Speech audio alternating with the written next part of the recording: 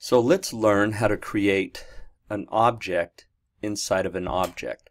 You might think that sounds a little scary, but isn't that what we see every day in our real life world? You have a body object, you have a heart object inside of the body object. The heart object is made up of other objects. You have a car object. That car object has an engine object inside of the car object. So all these things where we have objects in objects, we see them all the time. You have a classroom. The classroom object is made up of student objects. You have a computer object. The computer object is made up of internal parts inside the computer, whether it's RAM, CPU, hard drive. Objects in objects is nothing to be afraid of. It's just standard object-oriented lifestyle that we deal with every day. So go ahead and create a brand new file. I called mine object.html. And I want you to take a moment and go ahead and type in all of this code. So I'll pause the recording, type that in, then we'll just briefly explain it because you've seen all of this in previous videos, and then we'll start working with our classes. So let's take a look at what we're doing here. First of all, in the body we have a button. This button has a label of display students.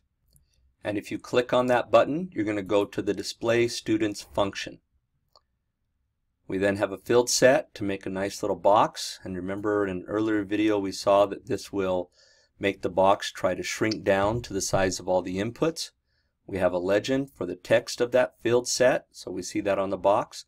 We have a label for first name and an input to get the first name, a label for last name, an input for last, a label for GPA, and an input for GPA, and then a button that says Add Student, and when you click on it, you're going to call the Add Student function.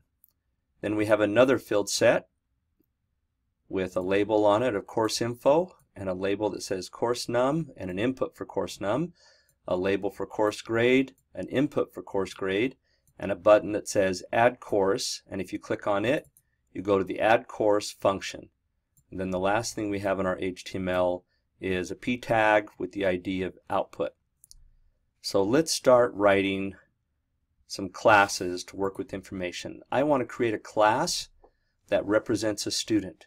The attributes are going to be first name, last name, and that's common between students. We'll also have a GPA. However, I first want to start with a base class, a more general class, something that's common between everything. So I'm going to come down here, and in the body I'll go ahead and start a script tag, and in this script tag I want to make a class called person, and you saw this in previous videos. We'll have two attributes. We'll have the first name and we'll have the last name. That's all we're going to do for that class. We're not going to write a constructor, we're not going to write any methods, we're just going to have a class with attributes. Then we're going to write another class called student, and that is going to extend or inherit from person. And we're going to add GPA. So this now says if I create a student object, I'll get GPA as an attribute plus anything from person, which is first name and last name. We're going to write another class. This will be called course grades, and we'll have a course num attribute, and we'll have a letter grade attribute. And we're going to say that in our world of academics, a student, which is of type person, has a GPA, a first name and a last name, but they also have a course, and that's all they can take in our school, just one course. And then you are done, you graduate and enjoy life. Wouldn't that be exciting to only have to take one course? So we're going to add another attribute to the student class, and we're going to call this attribute grades, and that attribute is going to be an object. It's going to be a new course grades object. So now for every student that we create someday, it's going to have a GPA, first name, last name, and another attribute called grades, which is going to be a course grades object, meaning it will have course num and letter grade. So what does that actually mean? That means if I had a student called Buckwheat and a GPA of 3.5, and then they had a course object, they would have a course num of whatever it is, we'll say 100, and they'll have a letter grade of an A. And I'll put both of these in quotes just because that's what we're going to be storing. And so this would actually create an object for the student, put Buck into first name, Wheat in the last name, 3.5 into the GPA, and then it would put this inside the grade object, which would have a course num attribute and a letter grade attribute. Meaning, if I ever wanted to access that, let's say I had an object called OStudent, one of the attributes would be grades, and then the attribute for that would be course num. If you wanted to get the letter grade, it would be OStudent.grade.lettergrade. So it's the attribute in the object, which is an attribute in the object. So how do we actually write code to do that? In fact, before I continue, let me say that one more time. Letter grade would be an attribute in the grades object, but grades would be an attribute in the student object. And so you'd say object.object.attribute. So how could we actually write the source code to make this work? Well, let's go ahead and start with our add student function. And I'm just going to paste some code and then explain it to you. That way you don't have to hear me hard typing. So here's a function for add student. Now remember, up here we said if you ever click on this button, go to the add student function. Here it is. This isn't a method, it's not inside the classes, right? If I minimize these classes, we'll see that that function is not in the class. Not in the class. So we said add student. We want to work with some variable and make this a global variable that we can use everywhere. So let's come up here and in our script tag, let's create a variable called OStudent equals new student. This now creates a brand new student object when the web page is loaded. Since it's a student object, it'll be based upon the person class. So it'll get first name and last name. It adds GPA, and it says I need a grades attribute, which will be a brand new course grades object, which will give you access to course num and letter grade. So let's go ahead and continue on with this function. We now said OStudent is equal to the new student object. Now in this case, we didn't really have to do that. Just declare your variable. We didn't create an object yet. So we created a variable, and down here we said in that variable, go make a brand new student object. Now that object is alive. We could have done it up top. You could also do it in the function. Since it's an object, you can say OStudent.attribute first name is equal to, go get the value from the first input, or the input that has an ID of first, which is right here. So that's going to be the first name input. And then it says go get the value from the input of the ID last, store it to the last name attribute.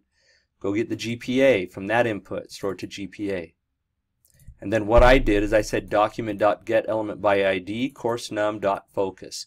This now will drop focus down to the other field set to this input. So it's waiting for you to do a course num now. Let's go ahead and add our function to do the courses. And I'll just paste that in, then we'll discuss it. So here's our add course. Remember, that's called when you click on the add course button. We said go to the student object, access the grades attribute, and create a brand new grades object. Meaning, did I really have to do that here? Nope, it was already alive. Well, let's go ahead and just say we're going to have it an attribute and we're going to let the system create the course grades. However, will an end user know that? They might not. So maybe we just go ahead and leave this the way it is. And down here, we know that the O student already has a grades object created for it. Since the grades object is created for it, you can access the course number and the letter grade. And I just pulled those values out of your text box. So now we have a grades object inside of a student object. The course num is an attribute of the grades object. Grades is an attribute of the student object. So this is really an attribute in an object within an object. If I wanted to print that out to the screen, I could just go and write my other function called display students. Now remember, display students is called if you ever click on this button right here. And so in display students, I'm going to create a variable called soutput, and I'm going to say go to the student object that was created and grab the last name and concatenate it with the first name concatenated with a break. Then let's append to our output variable, so we're keeping like a running total almost. Append to it the student object that has a grades object that has a course num attribute, and concatenate that with the student object that has a grades object that has a letter grade attribute. Add some breaks to it, and then we assign that to the inner HTML of our output p tag. And remember, that was right here. Sorry about the ringing. So if I go ahead and run this now, let's see what happens.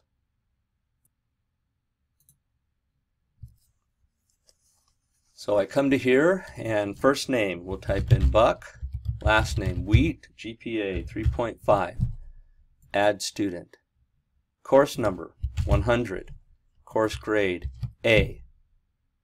And before I do this, Control-Shift-I, I want you to see what's happening in the object itself. Here's my add course method. I'm going to click on add course. Here's my student object. It has Buck and Wheat, and one of the attributes is grade. Notice that grades is a grade object, a course grades object, and it has nothing in that attribute and that attribute. So now I'm saying go assign to the attribute for the grades object for the student object. Step through that. Let's take a look. Buckwheat, here's our grades object associated with buckwheat. It now has a course number of 100.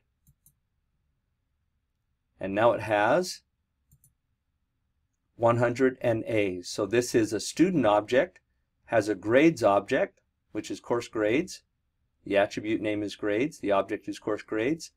The course num is an attribute in that grades attribute, which is a course grades object, inside of the student object. And let's go ahead and run that. And then let's come down to the display function. I set a breakpoint there. I'll get rid of the other ones. Click on display students. Here's our student object. Go get last name. Student object, go get first name. Student object, access the grades attribute, which is a course grades object. Get the course number. Student attribute, grades attribute, which is a course grades object. Access the letter grades attribute, which is an A. So by the time we're done, this should print out our information in our p tag. And there it is, buckwheat. 100 was A. And so how you can work with these objects is amazing, because now you can put objects within objects. And they all just have their own attributes, and they're all linked together. And all you have to do is just make sure that you set up your class correctly to where the attribute is an object inside of an object.